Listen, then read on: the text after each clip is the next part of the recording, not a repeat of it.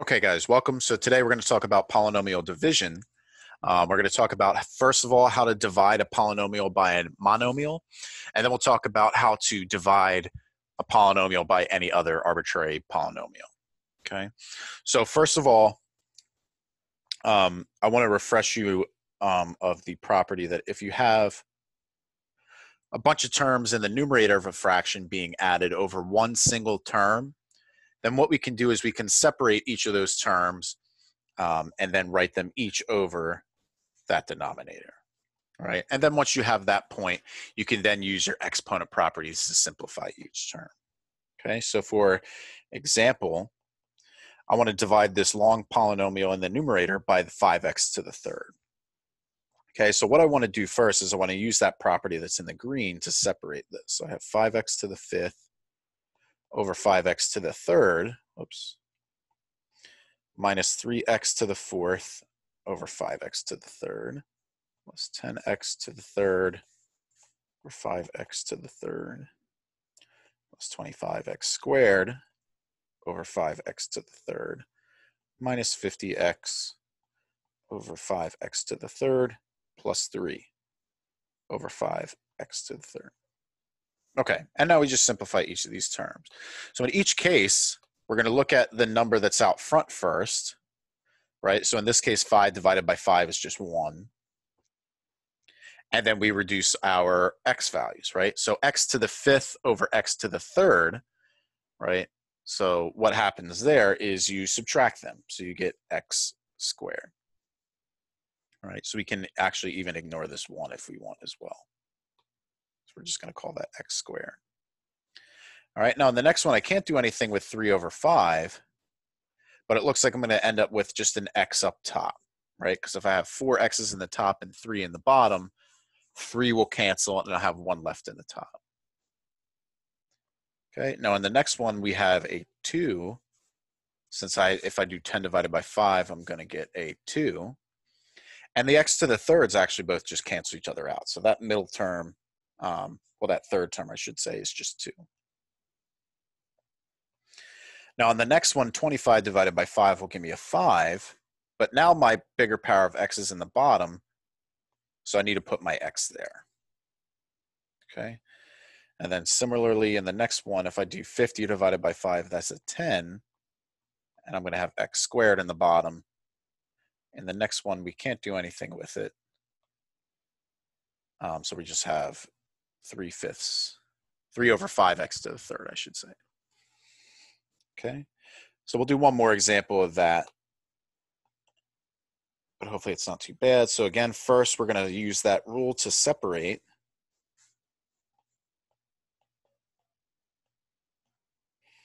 Then we have 4x to the third y, 2x to the fourth y to the third, 16y to the fifth, 2x to the fourth y to the third, minus 3x squared over 2x to the fourth y to the third. Okay, so same deal as before. So if I do 8 divided by 2, that gives me a 4. And it looks like I'm going to be left with 1x up top and 1y down bottom. Okay, next one we have a 2 in the top. And it looks like I'm going to have an x in the bottom as well as a y squared in the bottom. Now, in the next one, 16 divided by 2 is an 8. And it looks like I have an x to the fourth in the bottom and a y squared in the top. Okay, and then finally, the last term, we get a 3 over 2, and then an x squared in the bottom and a y to the third in the bottom. Okay, so that's dividing a polynomial by monomial. Hopefully that's not too bad. Okay, now if you want to divide a polynomial by another polynomial, what you have to do is you have to do what's called polynomial long division. Okay, so to do that, we follow these steps. So first you want to arrange both polynomials by decreasing powers of x, right? So you want to, most of the time we sort of write this anyway because it seems more natural, but you want to make sure that each of these are written from highest power to lowest power. And this is very important. If a power is missing, you want to make sure to write a term with a 0 coefficient so that everything stays lined up nice.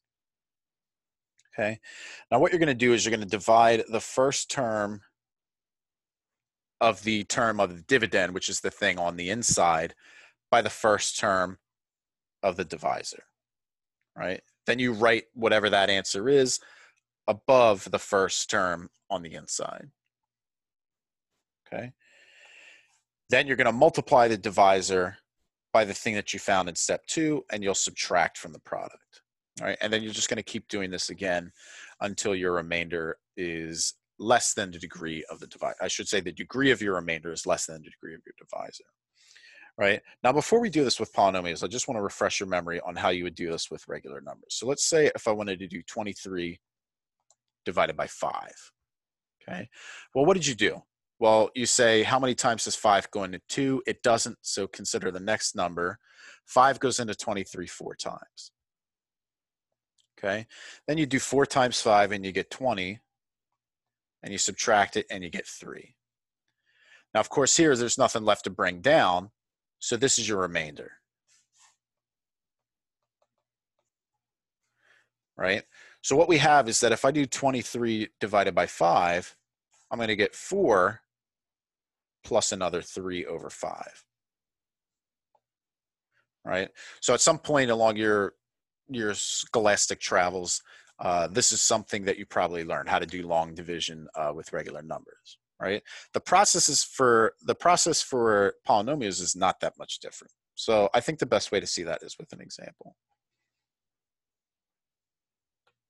Okay, so we want to, in part A, we want to divide 3x to the third minus 7x squared plus 1.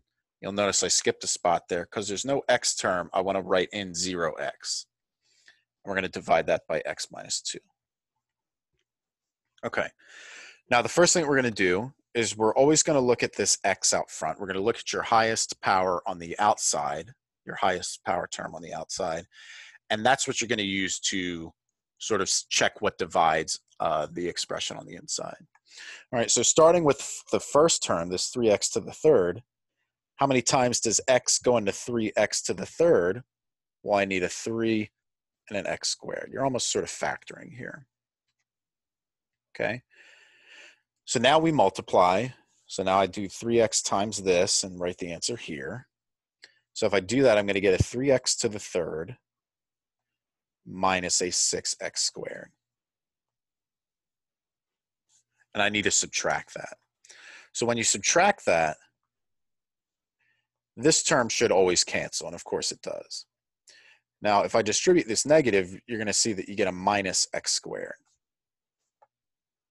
Okay, and now we need to bring down the 0x sort of as a placeholder.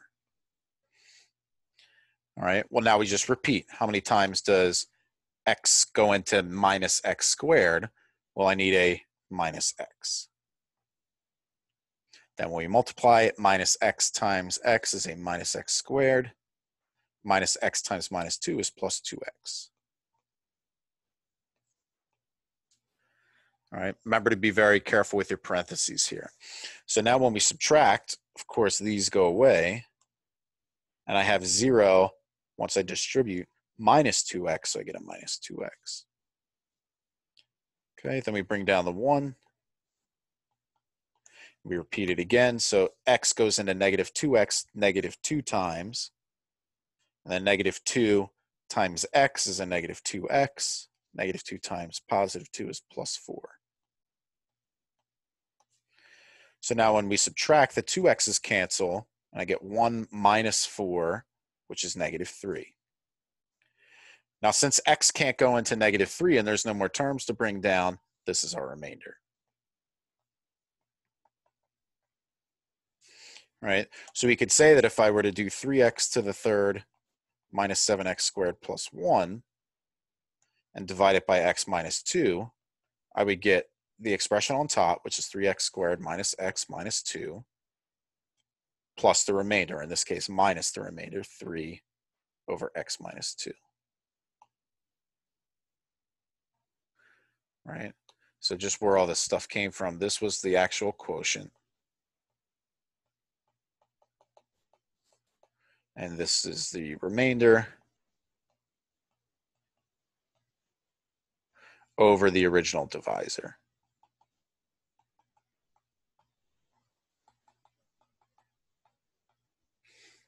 Right?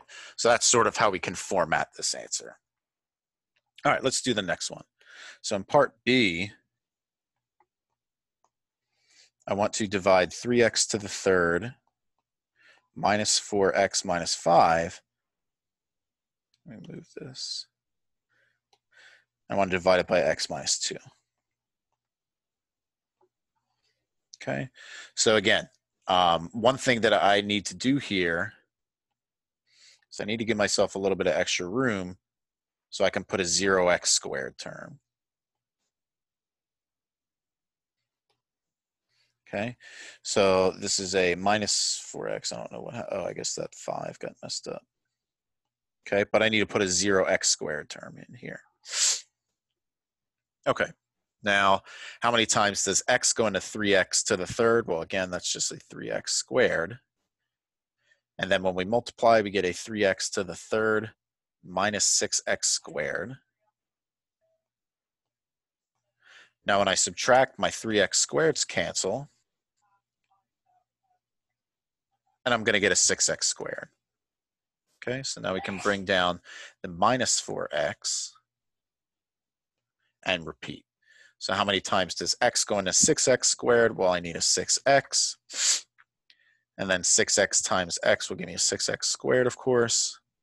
And then 6x times minus 2 will give me a minus 12x. So now when we subtract, we'll change the sign. We're going to get an 8x. Bring down the minus 5. How many times does x go into 8x? Well, I need an 8. And when I multiply, I get an 8x minus 16. And then when we subtract, my 8x's cancel out, and I end up with 11. And of course, this is my remainder again.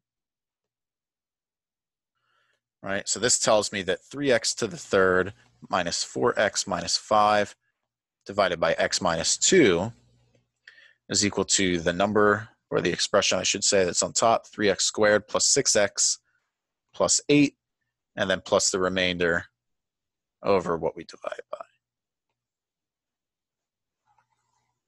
Okay, so that's our answer there.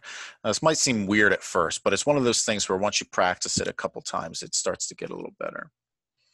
Okay, part A, we want to divide x to the third plus 1, and I want to make sure I put some zeros in there for x squared and x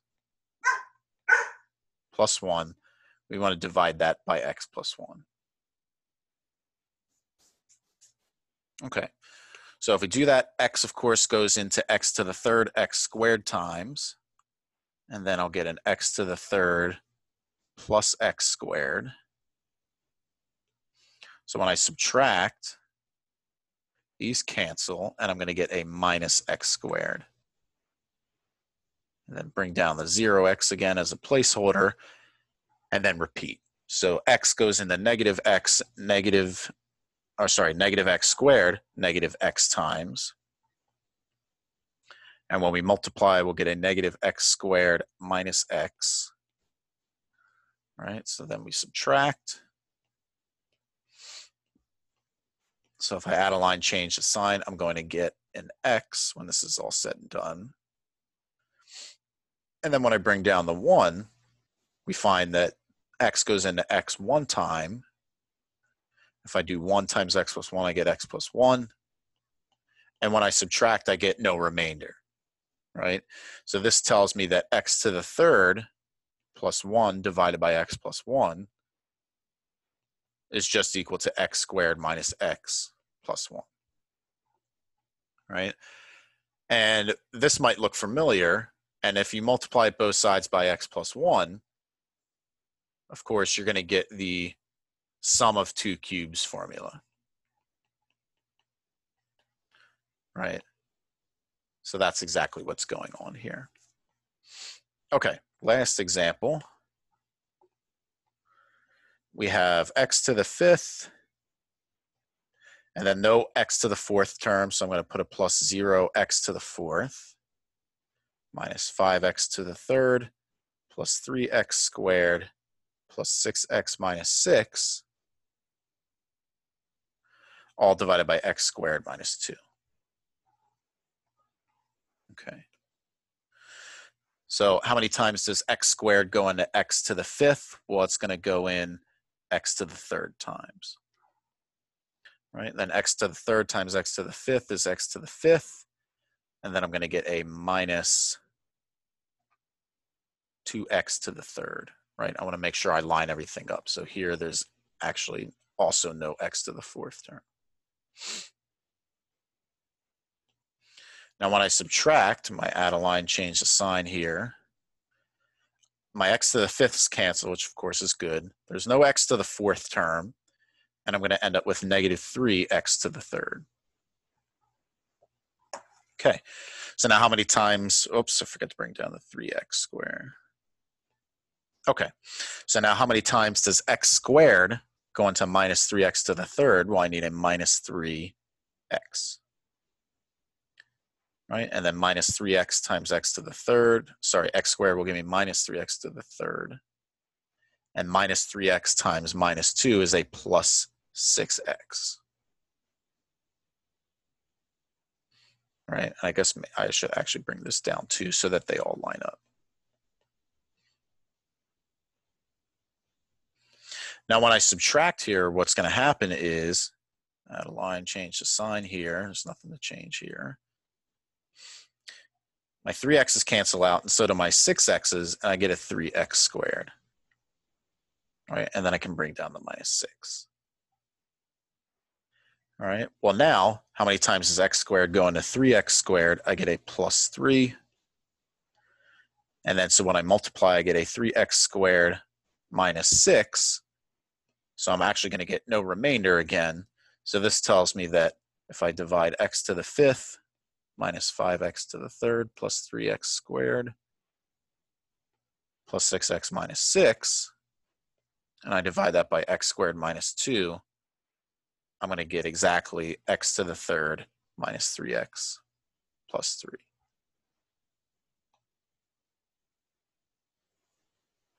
Okay, so that concludes this video on division with polynomials. Hope you enjoyed, and I will see you next time.